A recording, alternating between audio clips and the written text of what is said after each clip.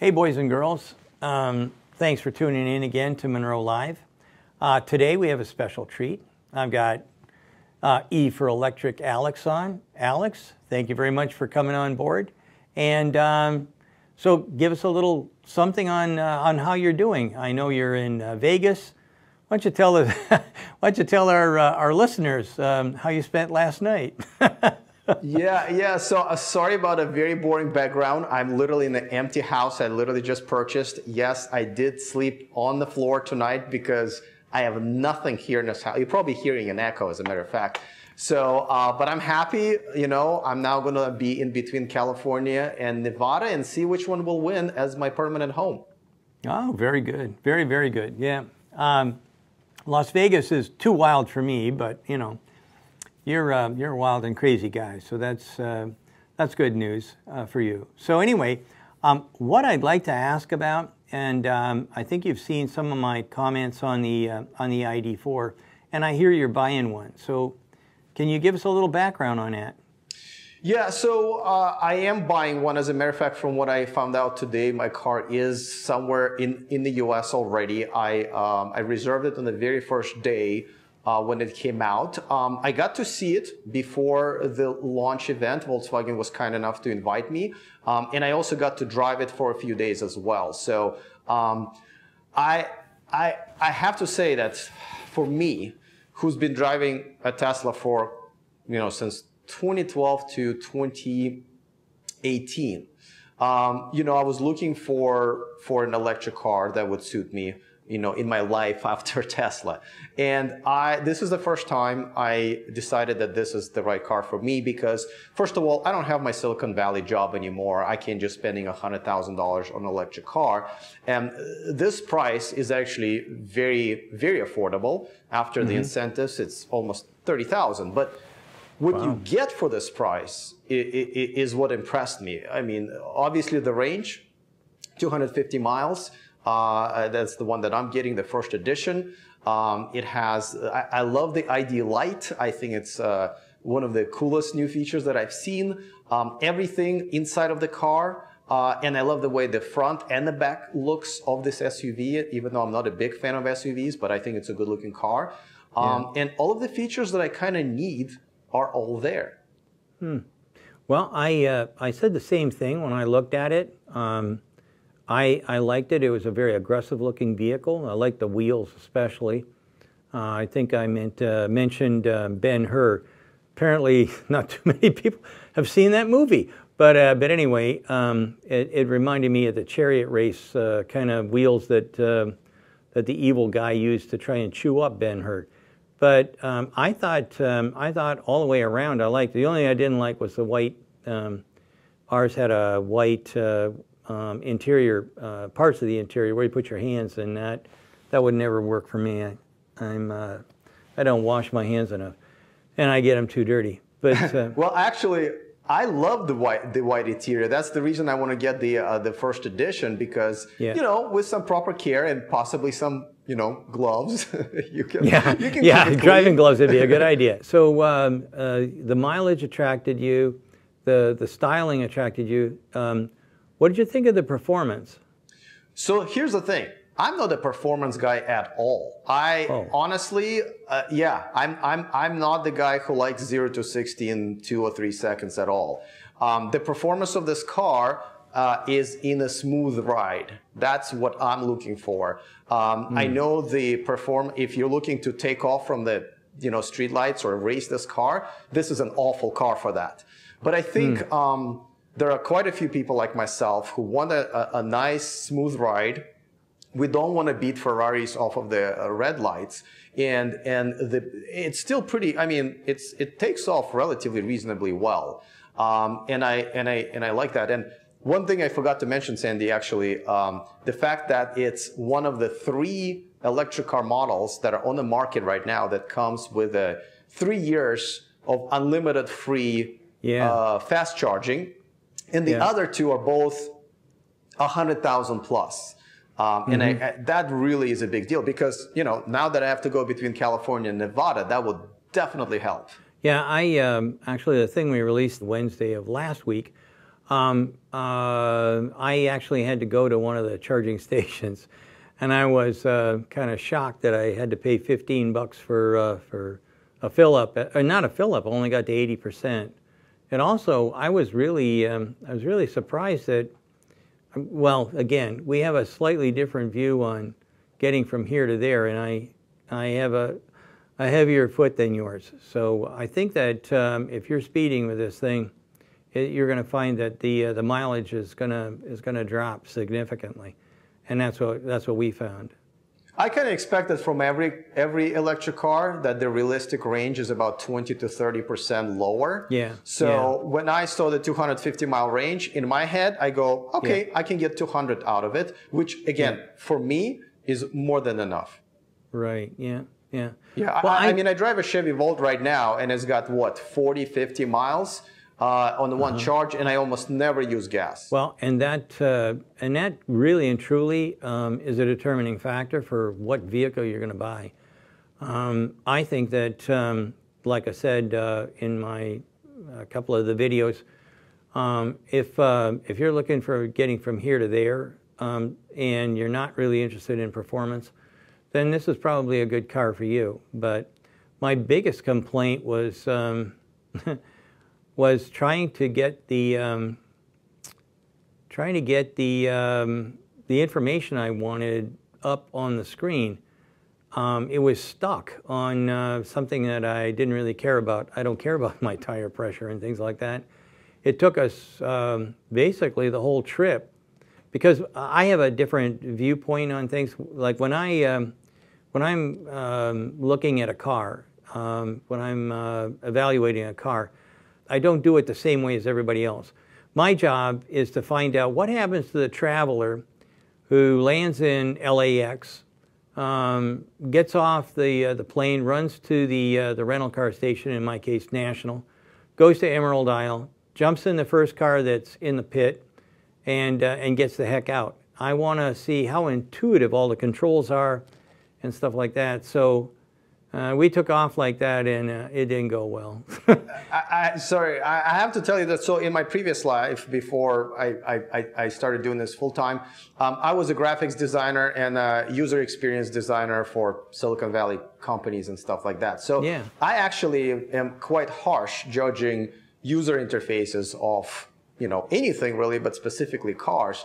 And I'm quite surprised because you liked Tesla interface, but you didn't like the ID.4 interface. And when I got into ID.4, I thought, oh my God, I don't have to learn anything. Everything's so self-explanatory. Now, let me drive mine once I get it for a couple of weeks. I'm sure I'll have a few complaints. But to me, the user interface was exactly what you're saying is, you land at the airport, you get a rental car, you're at the end of a long trip, you don't want to be sitting for another half an hour learning how to use this damn thing. And my impression was the ID.4 was actually quite easy to get to know.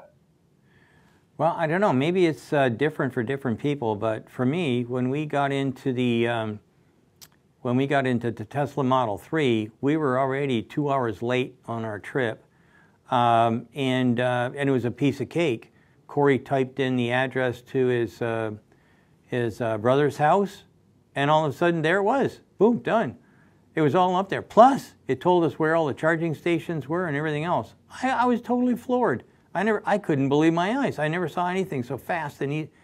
And by the way, that's another thing. I noticed that all the controls on the ID.4 are slow.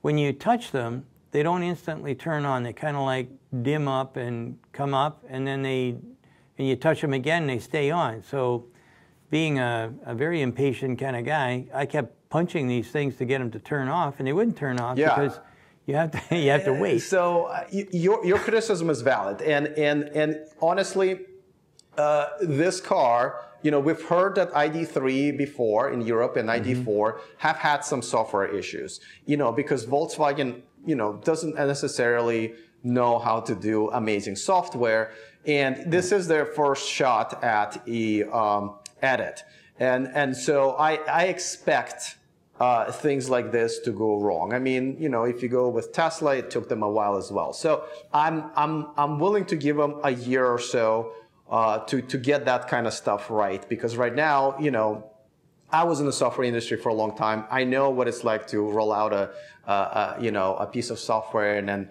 try to make sure it works better and better once it's already in customer hands. I mean, Tesla's still doing that with full self-driving. But I wanted to get back to something else that you said about the user interface.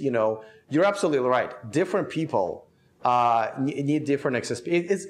When I review cars on my channel, I essentially look at it as dating. Buying a new car is pretty much like going out on a first date and seeing if you're going to be a match for a while. So, I think it's very, very different for different people. And there's nothing wrong with it. That's why there's so many different cars with different interfaces. And that's why I never answer this one question when people ask me, it's like, Alex, what kind of electric car should I buy? And I always say, nobody knows, including me, except for you. You pick the car that's right for you. Well, I think you cleared up two things. The interface situation and how both of us kind of looked at it, but there's something else. You said it's like a first date.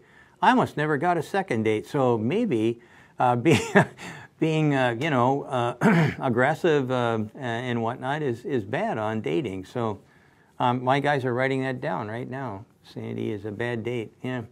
So, but what do you think? How do you decide how you're going to interface with a customer? So there's some things that are buttons, and some things that are sliders, and some things that are push button and things like that. I was sitting in there, and I have basically said I think that Tesla's got the best vehicle out there, and the first one that I ever recommended to anybody was a Model Y. I didn't recommend the Model 3, although now maybe I might.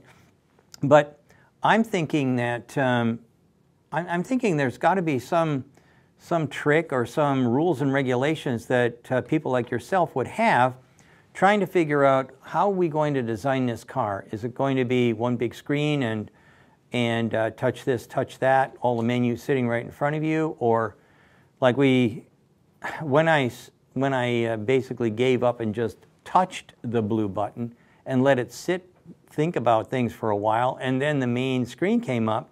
I mean, we're at the end of the trip by then, but at the end of the day, that sort of thing, I don't quite understand how people would. I don't know how that works. So could you maybe fill me in a little bit on how you design things like this? So speaking as a UX designer, I'm just going to switch hats, right? Usually, if you're doing it right, which I don't know if that's how Volkswagen went through their process, but usually there are three different things that you consider. One, you consider your current audience, right? You want to make sure that people who've been used to the current Volkswagen interface and want to get another Volkswagen, you don't alienate.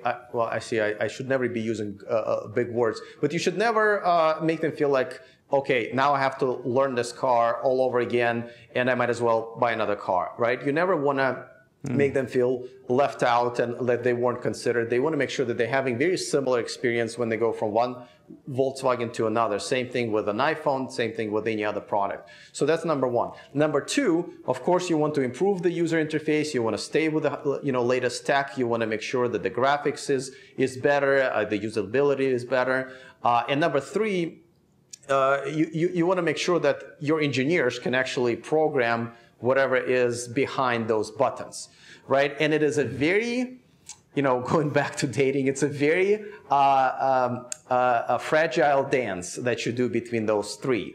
Now, the key to this is to do what's called user experience research. When you come up with something, you get a bunch of people who you believe are most likely good prospects to buy this particular product, in this case, the ID.4. You put them in the room as a focus group and you tell them, here, this is what we have. Poke around, pretty much what you and I did when we first met the car, and then give us feedback. So then they gather the feedback and then they analyze, saying, okay, well, almost everybody hated this part, so we better change that.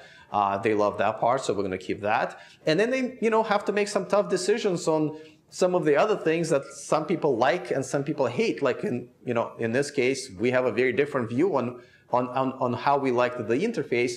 And, they have to make tough decisions. And at the end of the day, engineering has to actually code it and make sure it somewhat works. So that's pretty much, in a nutshell, how they would develop it. Whether or not they did it, I don't know, but that would be the right way to go about it. So I got a question. What do you think you're going to have a problem with? Okay, no doubt I will have a problem with the user interface. Everybody will, because I will have to get used to it. Some of the things might probably still going to be buggy until some of the later updates. They're obviously on the very first version, and probably some of it is still beta.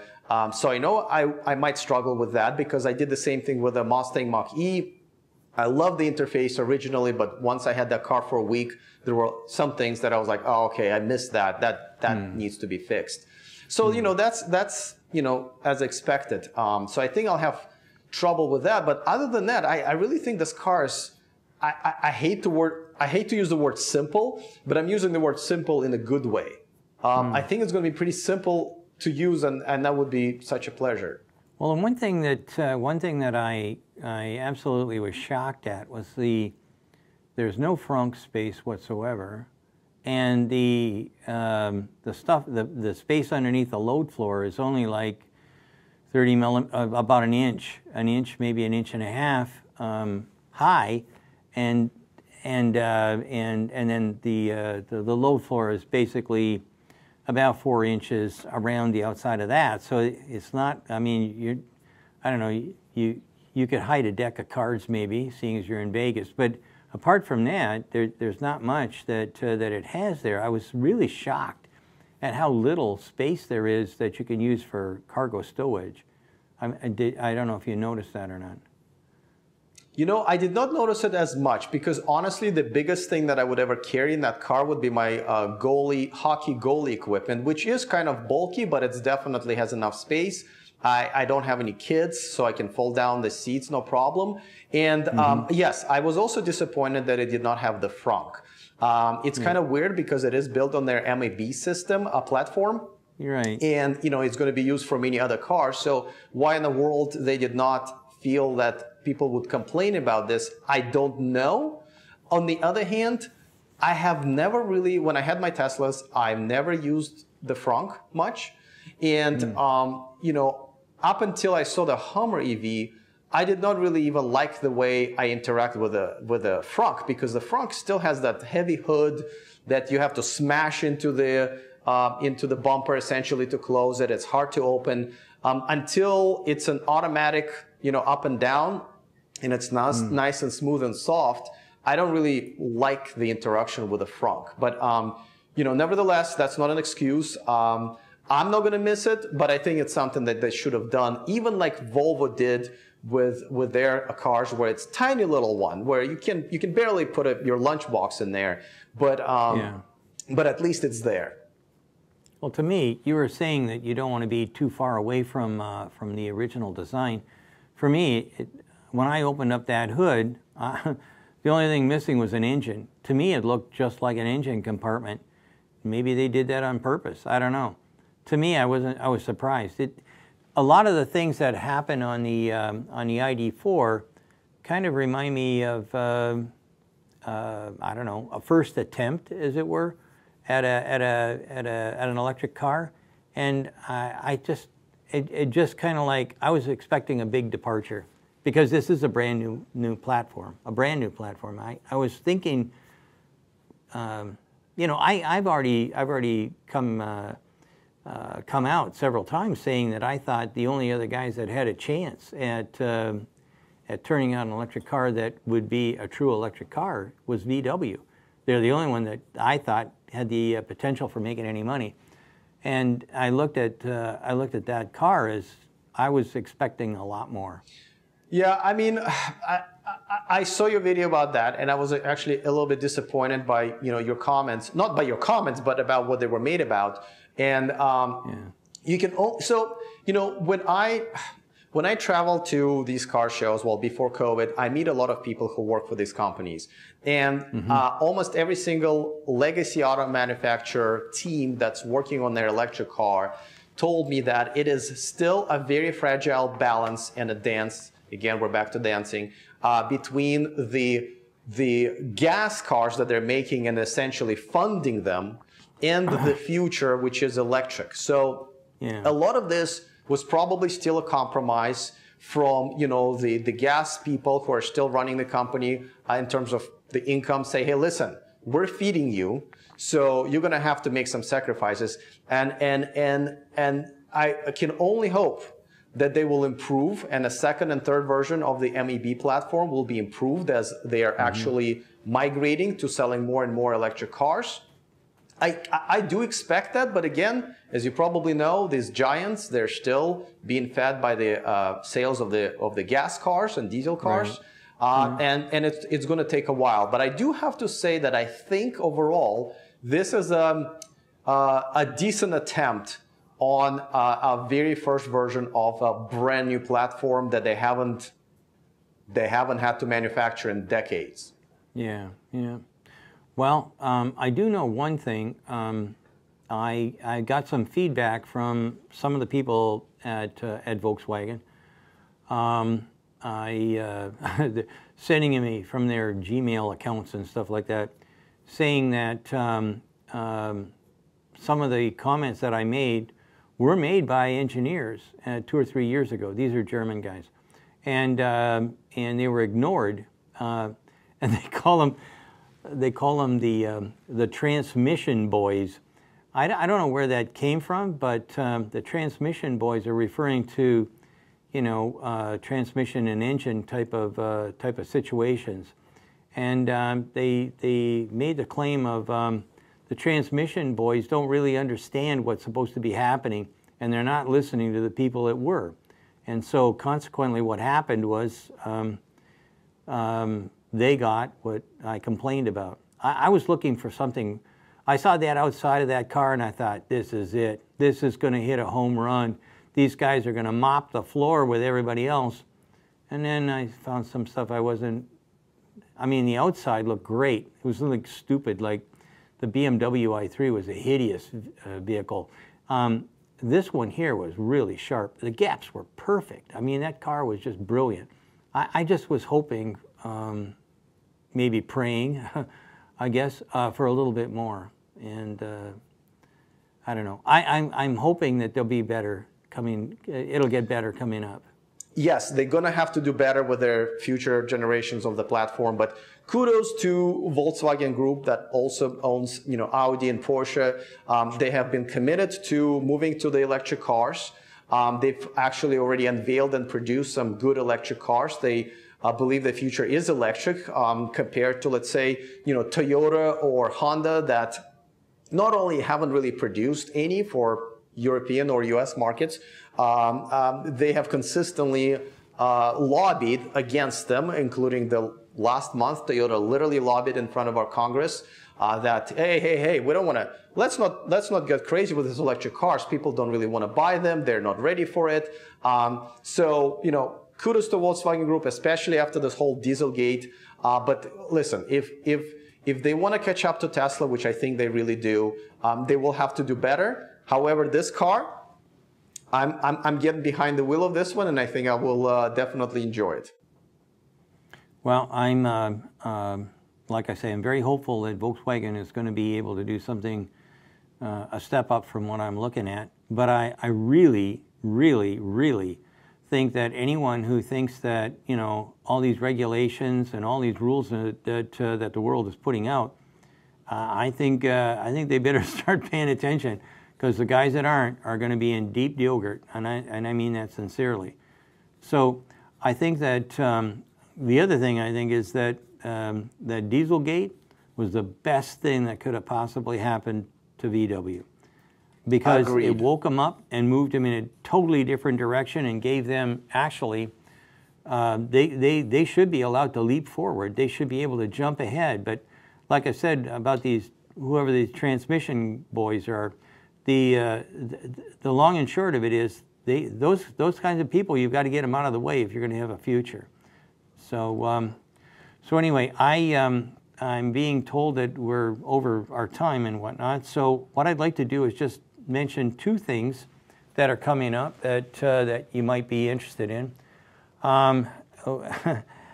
They've rented me a Mach-E. So we're going to be looking at the Mach-E next week. It's going to take a while to for us to you know, have a look and then pop them up. But that's what we're going to be doing next week. And the other thing that so there's another thing I'm supposed to tell you about, but I'm not 100% sure that anybody's going to care. These clowns have put together 1 year of bloopers, and they've been laughing their ass off at me in the back shop here, so I'm pretty sure that if they're laughing, the audience will be laughing as well. I may not be laughing, but there you go. So with that, what I'd like to do is thank you so much for coming on our little show, our little podcast here, and thank you so much for being a friend for so long. And last, of course, which is best, have a good time in Vegas, but don't tell anybody about it. All righty? Absolutely. And listen, thanks for having me. It's a little weird. Normally, I have you on my channel on a monthly basis, and it's so weird to actually have to not ask any questions, but answer them. But this was fun, and it's always great chatting with you. And I am so excited about the success of your channel. You started it only, what, half a year ago, and it's already kicking everyone's butt, including my channel's butt. But I like that. Well, we're very happy and proud. I try not to look too much at that side of the business, but I'm pretty happy that I met a lot of people like yourself that have informed me and kept me up to date and kept me on my toes as well. So anyway, have a great time in Vegas, and I will be talking to you soon. Absolutely. Looking forward to it. Okay, bye-bye.